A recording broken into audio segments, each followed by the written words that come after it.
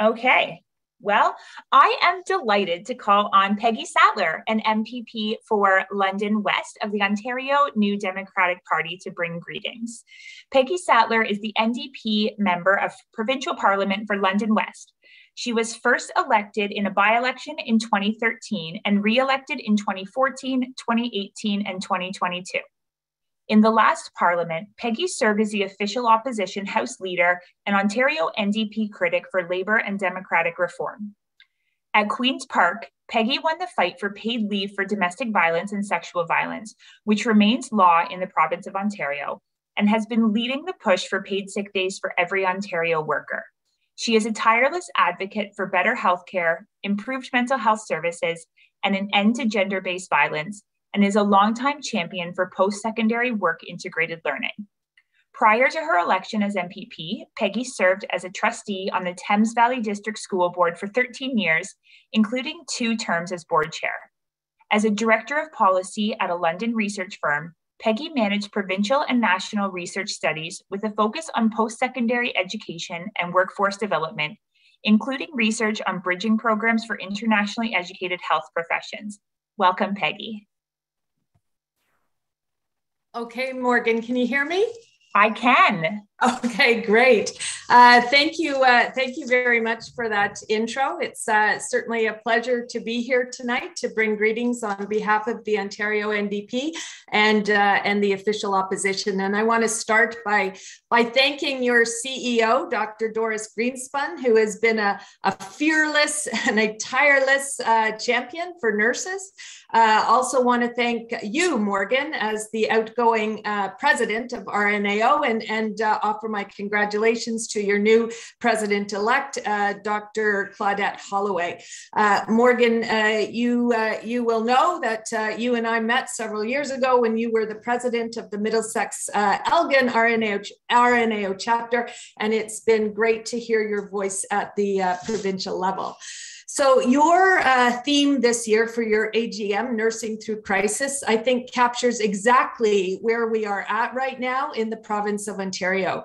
And I want to say a profound thanks for the sacrifices that nurses have made, the risks that you have faced, and the commitment that you have always shown over 2 brutal and exhausting years of COVID-19. But as we know, the crisis is far from over, and it did not start with the pandemic. Nurses have always served on the front lines to keep our communities together. They have answered the call, whether there were emergency orders in place or not, and have always done so with incredible compassion, courage, and grit. You deserve a government that has your backs, just like you had ours. And I want you to know that the NDP will always fight alongside you for the respect that you have earned just by entering the nursing profession, whether you are a student just starting out in your career, or an experienced nurse who has stayed on despite exhaustion, short staffing, and burnout.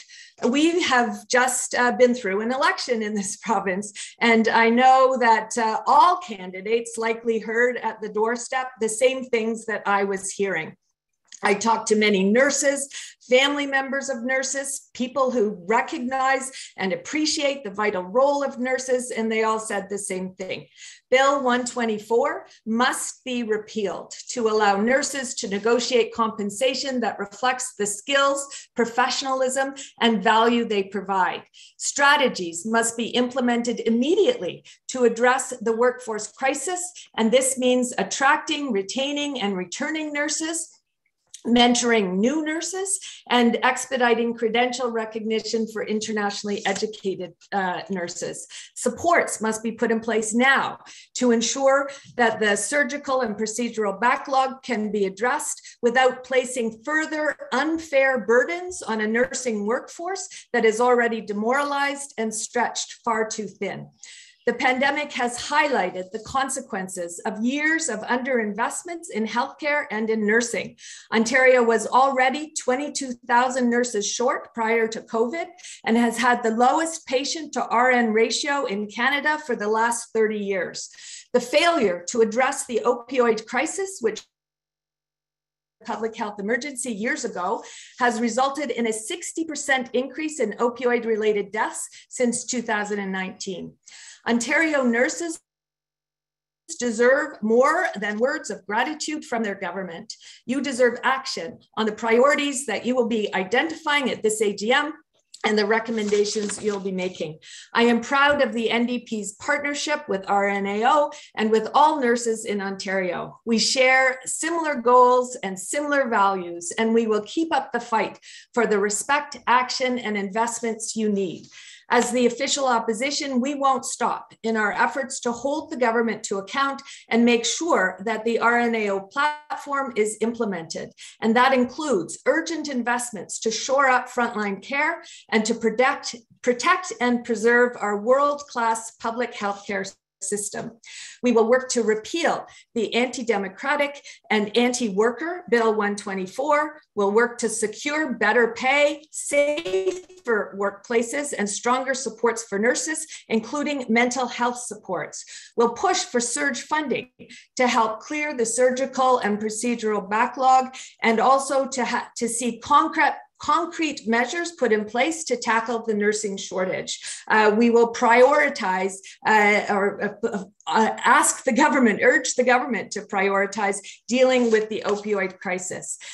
We are committed to continuing to work with you to get nurses the respect they deserve, the support they need, and to ensure that Ontarians can access the care that they rely on. And before I close, I want to give a shout out to Janet Hunt, who I hope is here, and my friends from RNAO Middlesex London, who have been incredibly helpful to me as MPP for London West. And I think it was the day after I was elected in 2013 that I got the phone call from Janet asking to set up a meeting so that they could start the process of educating me about the nursing profession, advocating for scope of practice, advocating for health equity and social determinants of health. And it has been extremely valuable to my work as an MPP. So I hope you have a great AGM, and I'm really looking forward to the recommendations that come out of your discussions today and tomorrow.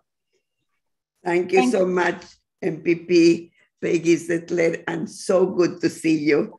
And I know directly from Janet and from Morgan, I must say, and from all